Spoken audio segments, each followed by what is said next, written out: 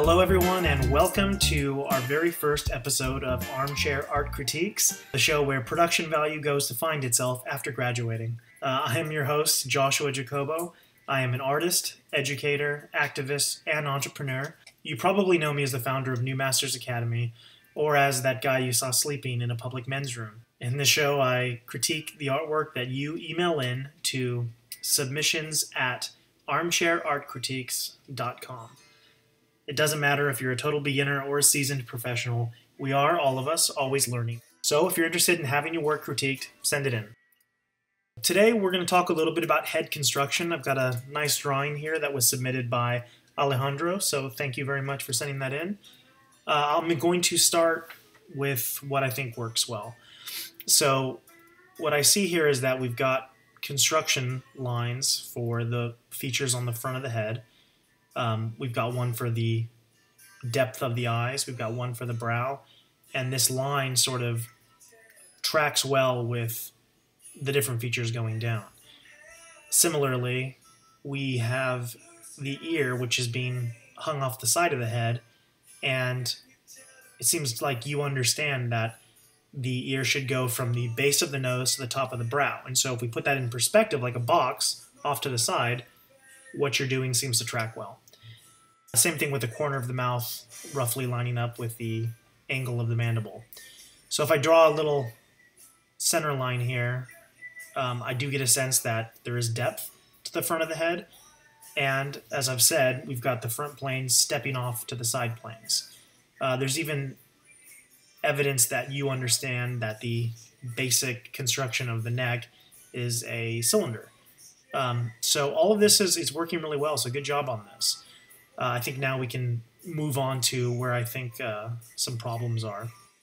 So you might have heard that on average the eyes are one eye width across.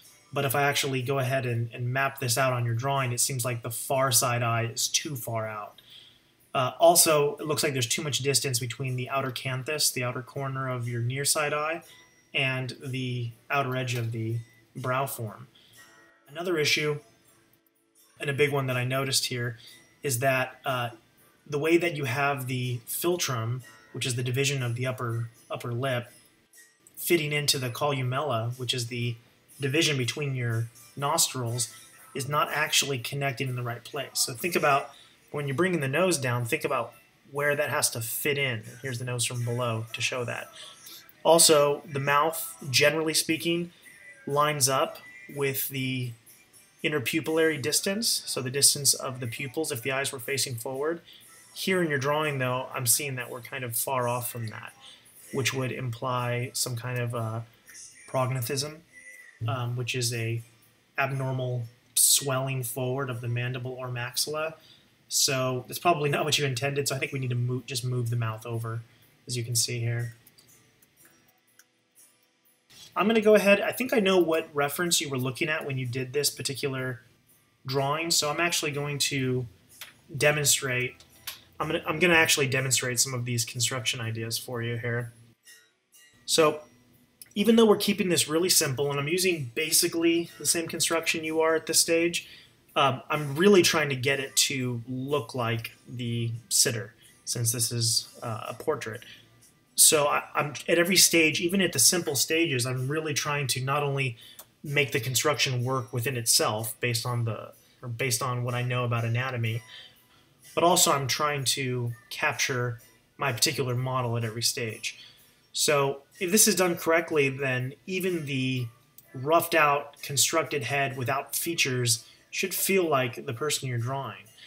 So as you can see, I've done a lot of the same construction you've done. I've got a wedging form for the brow that steps in, sort of like an awning. I've got basic spheres that show me where my eyes are going to go. I'm using sort of a gold bar shaped wedge for the nose at this stage. The mouth is a bulging form, which represents the dental arch. When I'm moving into the eyes, I'm really thinking of them three-dimensionally, and so I've got something like a sphere, although the eye is a bit squished in nature, but something like a sphere, and I've got to run the lids over that sphere in three-dimensional space. And even the iris, when I when I hang the iris in there, the iris is going to have perspective because depending on where it is on that ball is going to influence how it looks.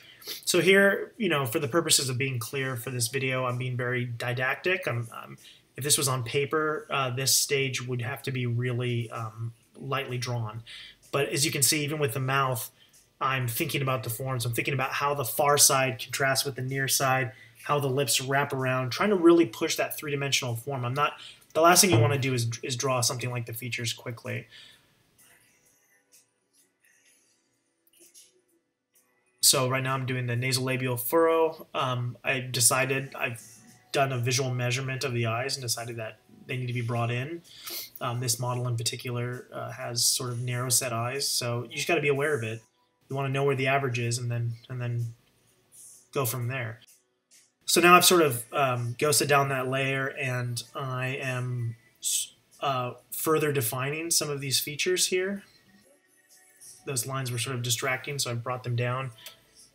And I'm starting to look at the rhythms that I'm getting. And so, the hair is going to have rhythm, the features, the shadows, everything should sort of tie into everything else. So when it comes to the nose here, we've got the nostril faces down, columella tucks in up underneath.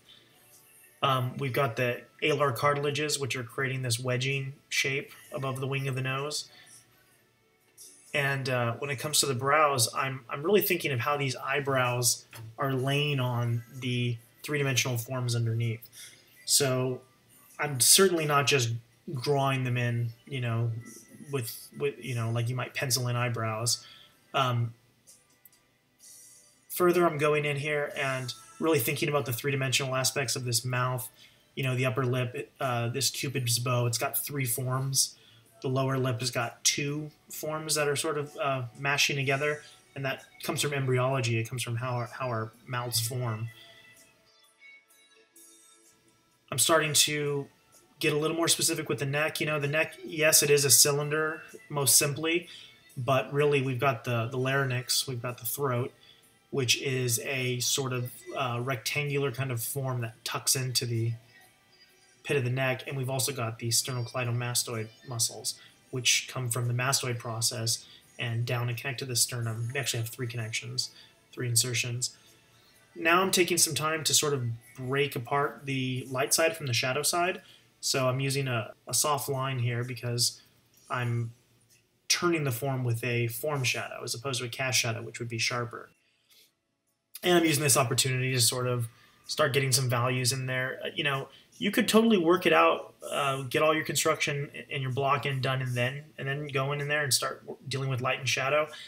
Because it's digital and because I'm able to sort of jump between stages here.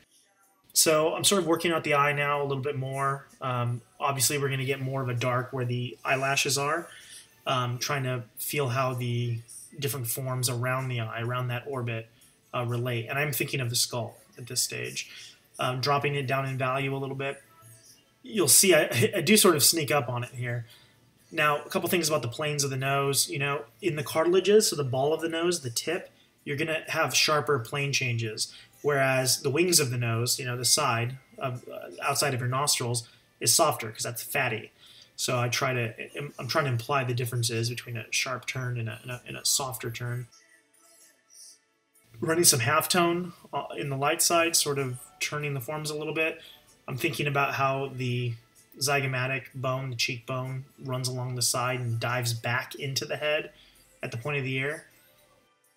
Pulling some more darks in, again with the hair, this is something I see people really rush on.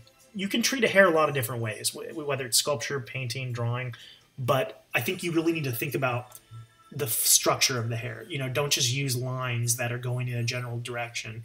Try to give it some movement and give it some body and give it some three-dimensional depth. So here I'm sort of tuning up some of these forms, tuning up the nose, and I am even at this stage I'm aware of where my darks are, where they are in my reference in this case, or where I want them to be, and so I am blocking in the eye on the shadow side. Not sure how dark I'm gonna take that.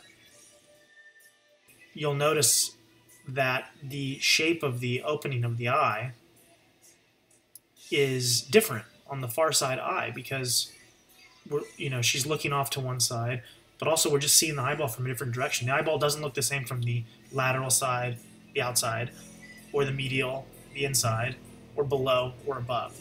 It looks different from all different angles.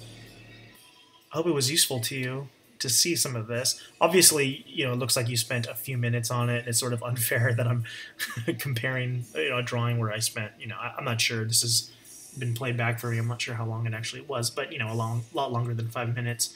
But what I want you to be sensitive to are the distances and the depths. It's one thing to say, okay, well, the top plane turns into a side plane, but it's where is that? What is the angle of it? What is the character of that? Good work, keep at it. And I hope this was helpful for you guys. Again, that's our first show.